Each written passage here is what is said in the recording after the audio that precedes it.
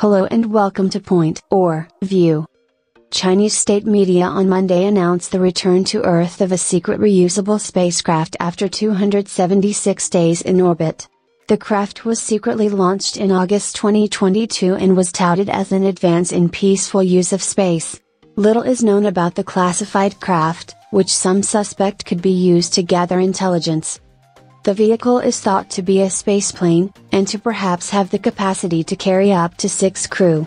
The USA's X-37 is thought to be the most capable spaceplane in current service, having orbited for over 900 days on a recent mission and demonstrating the ability to vary its orbit. That's a rarely demonstrated capability for any spacecraft, and one China is bound to covet. Chinese media reports of the mission don't mention its strategic significance, instead preferring to describe it as an important breakthrough in China's research on reusable spacecraft technologies, which will provide more convenient and affordable round-trip methods for the peaceful use of space in the future. The reusable uncrewed space vehicle spent more than 100 times longer than its maiden flight less than 3 years ago. China Aerospace Science and Technology Corporation hailed the classified mission as a complete success. Reusable spacecraft will provide a more convenient and cost-effective way for peaceful use of space, the company said. Little is known about the craft, but some experts suspect the Chinese craft could be equipped with advanced imaging and sensing equipment to gather intelligence on potential targets or monitor sensitive areas of interest. Another potential use is the deployment of small satellites or other payloads into orbit.